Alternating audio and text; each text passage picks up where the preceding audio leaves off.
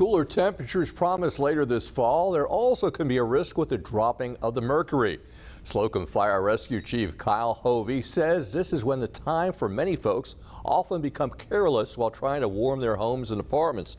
October 3rd through the 9th is National Fire Prevention Week, and the chief and his department have been posting safety facts on the department's Facebook page. It includes having smoke detectors in your residence and maintaining an up-to-date fire extinguisher. Educate your child on how to call 911, be able to tell them their address. Also, practice fire safety drills at home. I know this might sound corny, but it's not. You need to have a meeting place outside the home. Once you evacuate the home, go to that meeting place, and that way you can account for everybody if somebody's missing.